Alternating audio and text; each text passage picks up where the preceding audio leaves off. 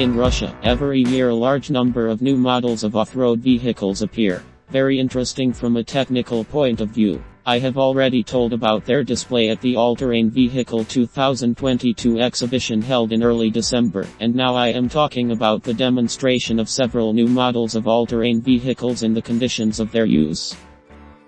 In recent years, snow and swamp-going vehicles such as the well-known Sherpa have received significant development. Short wheelbase 2-axle off-road vehicles on ultra-low pressure tires with a side turn and chain drive of huge wheels. They swim well, and some are even able to get out of the water onto the ice. The wheels placed one behind the other in such snow and swamp vehicles determine the placement of the entrance from the end of the cab and, with reduced air pressure in the tires, provide a sharp increase in the contact patch with the ground almost at the level of tracked vehicles. Several of these snow and swamp vehicles took part in the winter test, including Big Bo, production of the Kostroma Laboratory of All-Terrain Vehicles, as well as two well-known to fans of conquering the off-road snow and swamp vehicle Phoenix, which have been produced in the city of Kurgan for several years and are considered one of the lightest wheeled models with a side turn.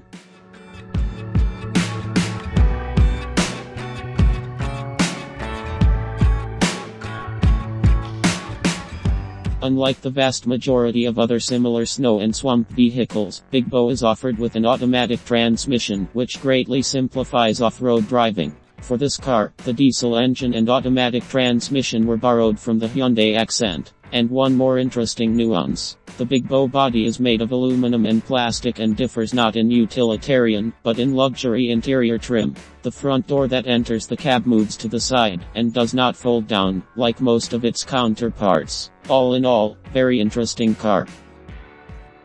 The topic of snow and swamp vehicles with a skid steer is actively developing in Russia, but alternative concepts are also developing. For example, Lesnik Extreme took part in the test. Outwardly, it resembles skid steer models, but it has a classic transmission and steering. Therefore, the bridges turned out to be installed away from each other, placing the entrance to the salon not in front, but on the side. The bridges used parts from a GA66 off-road truck. All four wheels of the snow and swamp vehicle are steerable. That is, the rear ones, even in a turn, always follow the track of the front ones, which is important from the point of view of cross-country ability. The upper part of the body is aluminum, the lower part is steel. This is what the rear hatch looks like for entering the salon. Passenger seats are installed along the sides and can be transformed into a berth. There are also side doors for entry. And this is what the driver's workplace looks like.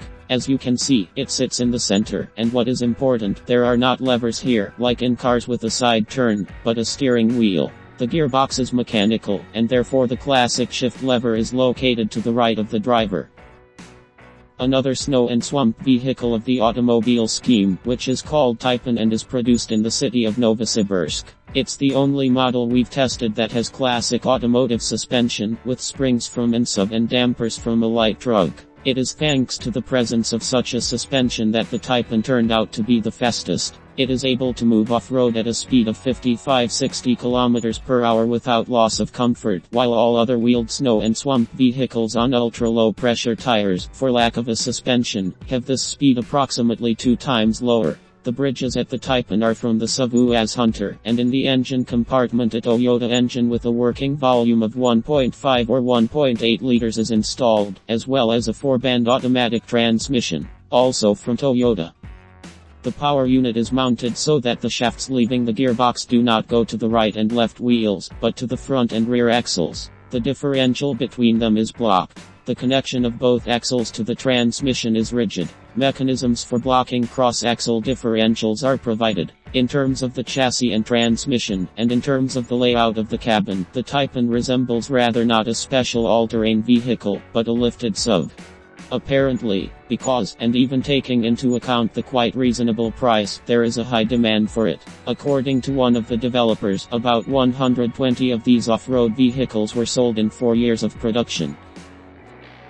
The development of the design of off-road vehicles with a side turn does not stand still. For example, one of the two Phoenix snow and swamp vehicles turned out to be electric. Externally or in terms of interior layout, it does not differ from the model with an internal combustion engine, but it has at least two pluses. instantaneous access to maximum torque and environmental friendliness, which is important for those who operate such snow and swamp vehicles in areas with environmental restrictions. The electric Phoenix has zero exhaust emissions and is unusually quiet for such off-road vehicles. Another thing is that battery packs make any vehicle heavier, which is especially bad for off-road vehicles with their ground pressure limitations. And, most importantly, if the batteries are discharged somewhere in the swamp, what to do? If you have a snow and swamp going vehicle with an internal combustion engine, fill the tank with fuel from a canister and drive on. And what to do with an electric all-terrain vehicle is not clear. Some recommend carrying a generator with you, but this discredits the very idea of U200 electric drive.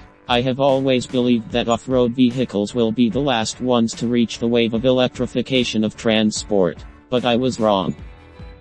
In fact, the number of all kinds of electric off-road vehicles in the Russian market is growing. Among the samples submitted for the test, in addition to the electric Phoenix, there were two more. The first is the little electric at manufactured by the Shagrash company from the city of Vologda. Please note, this all-terrain vehicle is made according to an articulated scheme. Previously, Little was known only with an internal combustion engine, and now an electric modification has appeared in the line of these all-terrain vehicles. And the second electric test participant is the Snedgear 2500 snowbike. With an aluminum frame, a 4 kWh battery and a 25 kW electric motor, such a snowmobile weighs 115 kilograms. The battery charge at a calm pace of movement is enough for him for about 40 kilometers or 2 hours. You can put a more capacious battery, then the power reserve will be more. Bullfinch 2500 is not a remake of a conventional motorcycle. It was originally designed as a snowbike, and therefore turned out to be lighter and more compact. However, there is one more direction of development of wheeled off-road vehicles that I have not mentioned before. Also highly passable, also floating and also on ultra-low pressure tires. But they are more compact, technically simpler, aesthetically more utilitarian, and therefore represent an affordable alternative to larger, solid, comfortable and expensive wheeled snow and swamp vehicles. Such off-road vehicles in Russia are called Karakat. On the test, they were represented by two copies called Kraken. What can be said about such machines? They have little comfort, a rustic angular appearance, capacity and carrying capacity are also small. But in the pros, cheapness in the purchase and operation, as well as ease of transportation to the place where you have to move off-road. In the design, the maximum use of components from serial cars. The cabin is either completely open, or a tubular load-bearing frame with a removable transparent film is hoisted above it. In such an all-terrain vehicle, moving along a forest road, the main thing is not to get a branch on your forehead. Moreover, the chances of this for the driver and passenger are equal. As a rule, Krakats are equipped with a Chinese engine with a capacity of 15 to 20 horsepower, paired with an automobile gearbox. Yes, Karakats have little comfort, but in terms of cross-country ability they are unlikely to yield to large snow and swamp vehicles. In any case, during the test, the Krakens overcame the same obstacles, and without noticeable effort. Off-road, the strength of such models is their relatively low curb weight. Given the low cost, there is a certain segment of the all-terrain market and a certain circle of buyers for Krakens and similar models.